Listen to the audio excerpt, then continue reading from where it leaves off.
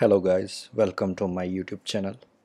So in my previous video I have shown you how you can create a new widget area or sidebar, and now in this video I am going to show you how we can create a new custom post type.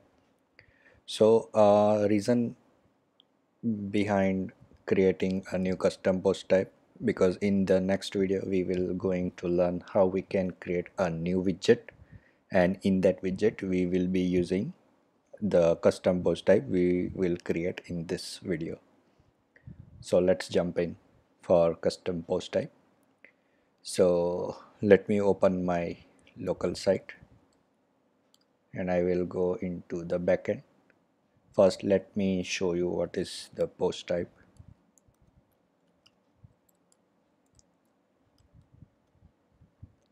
So post type is the type of data WordPress stores in the database or table, and WordPress has by default three post types.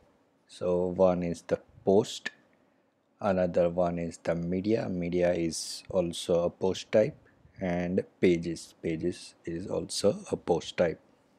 So by default WordPress has these three post types. So why we need post types? So to differentiate a different type of data, we will need post type.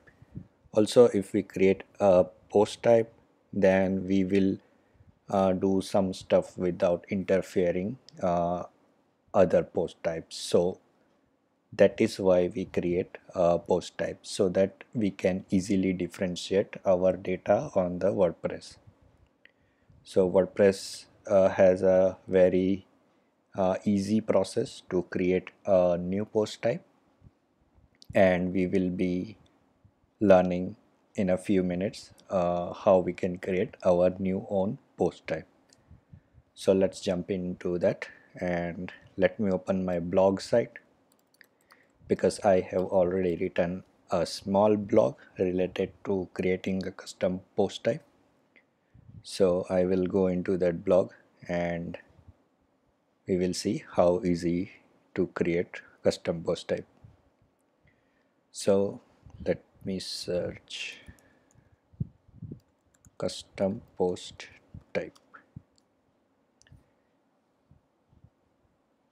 and this is the blog guys. I will provide all the links which I am going to show in this video in the description section. So creating a post type is only two steps process. So first is open custom plugins any PHP file. So generally custom post type related to plugins. In rare case, if you are building theme and you want to have a post type related to theme, then you can add your code into your theme. Otherwise, mostly it goes to the plugins file. So let's go to our custom plugin. So if you haven't seen how we can create our custom plugin, then I have already created a video regarding that, and the link is coming at the top right corner of the video in the I button. So if you don't know how to create plugin, then please check out that video first. Otherwise it's okay, you can continue watching this video. So we have created this plugin, my custom plugin, and I will go to that plugin, and I am not going to add the code into the main file. So we will include some file to differentiate the different type of code. So in this case I will add a file to add our new custom post type.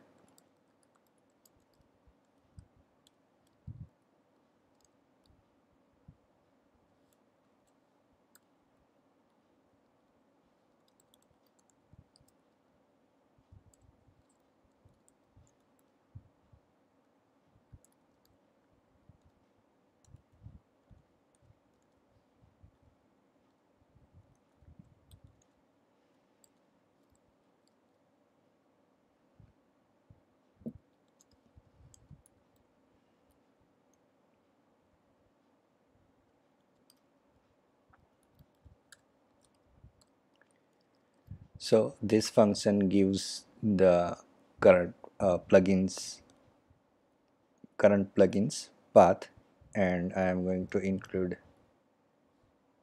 this file into this includes folder. So let me create a folder first,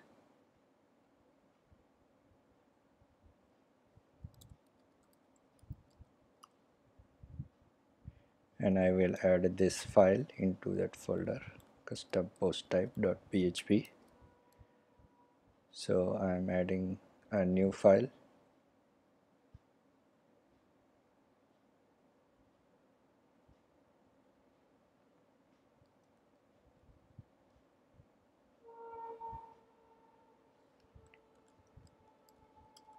First, let me confirm our file is included or not.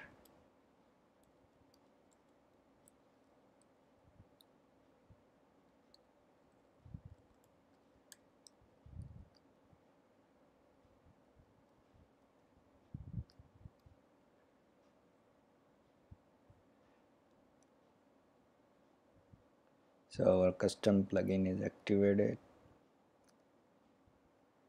and yes, file is included successfully. So this is how you can include files in your plugin. Now I'm going to add the code, which is the second step. So I have already given a snippet. I took this snippet from this WordPress page. I will provide this link as well. So I will click on this view raw,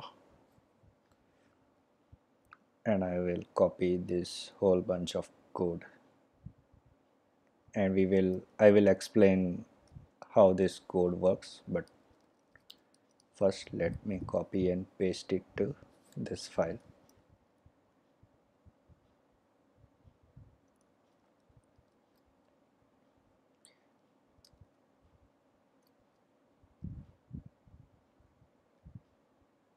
Now I'm going to refresh this, and we will see there will be a new post type over here.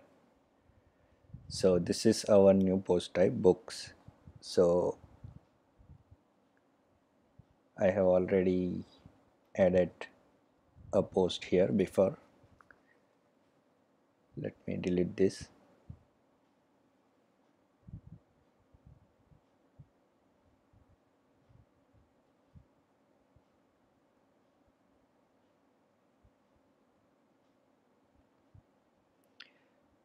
So make sure whenever you create a new post type, just go to the permalinks and resave that permalinks, so that that permalink will start applicable for this custom post type as well.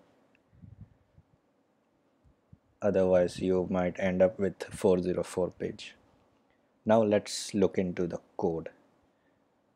So we have added this code into init action, which is necessary.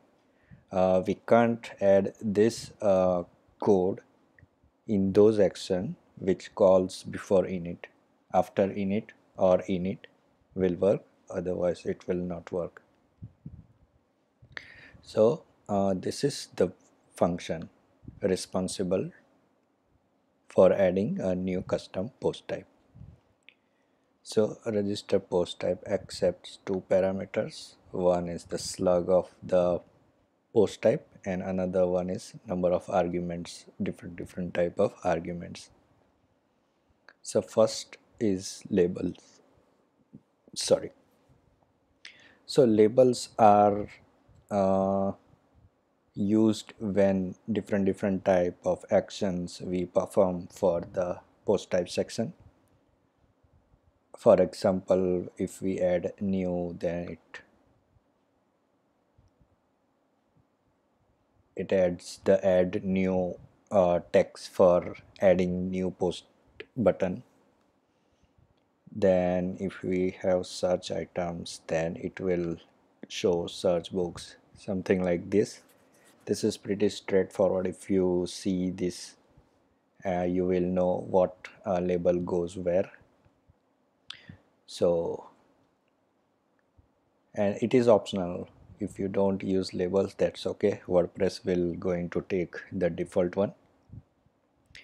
Now another argument is public. So this is false. So what is public? So if you want to use post type uh, to be to have an access to front end or not, if you make public false, it will not available into the front end. So for in this case I am going to make it public.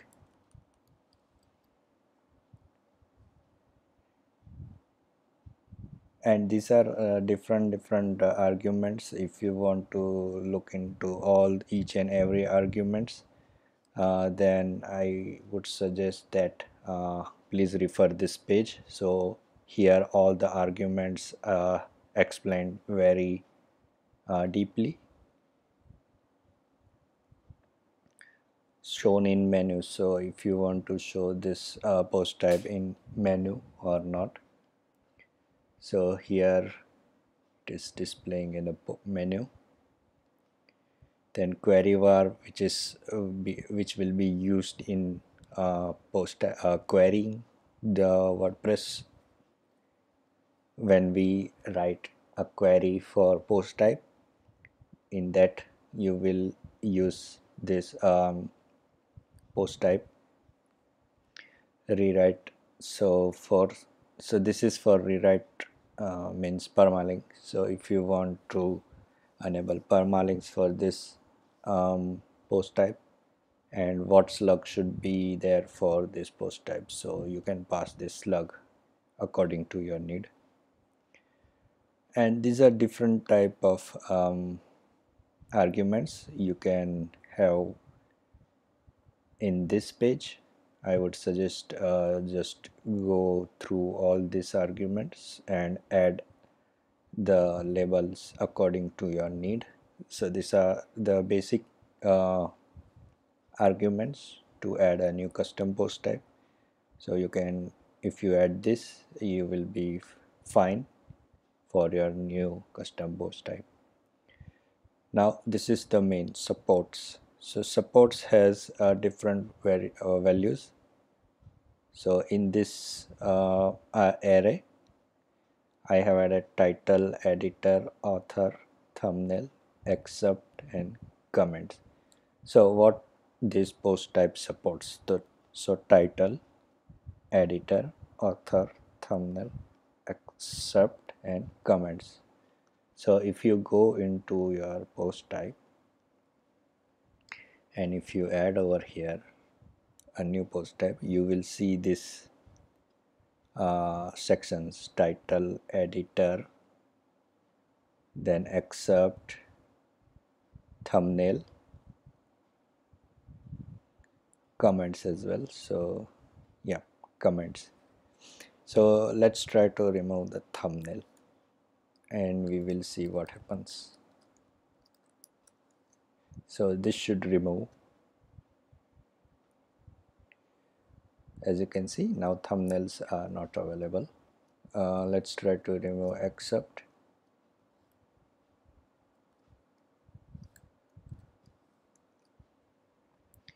So excerpt will not be there.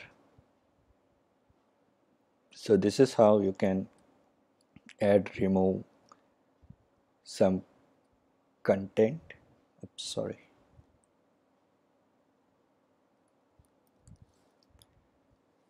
Some content for custom post type.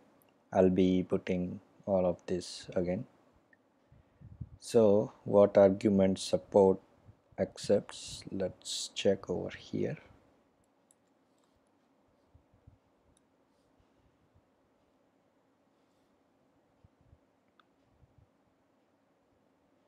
So these are the number of arguments provided by WordPress.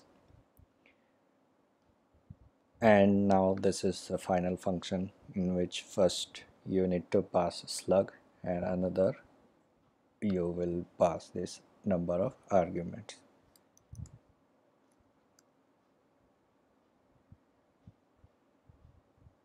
Now let me try to add a new post in new post type.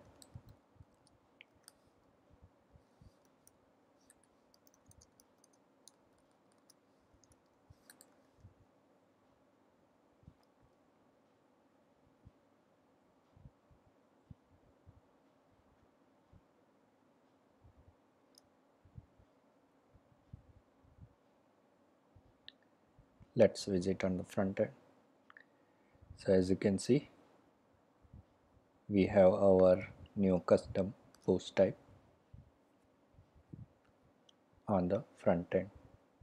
Now there is an argument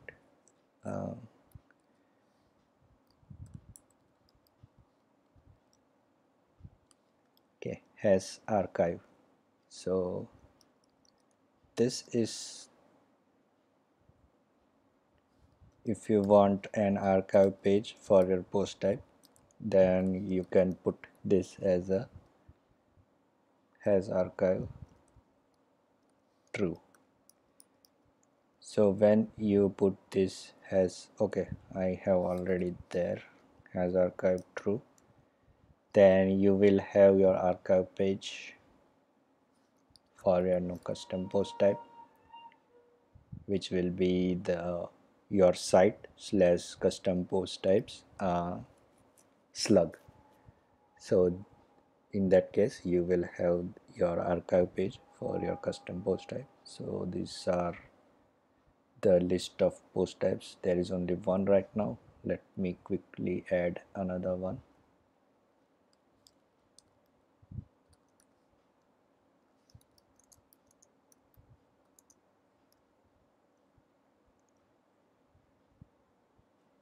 And we will refresh this page again. So as you can see, we have all list of custom post types on archive page. Now let me make it false. So in that case, archive page will not be there.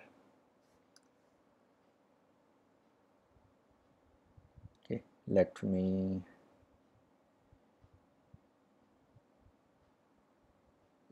save the permalink.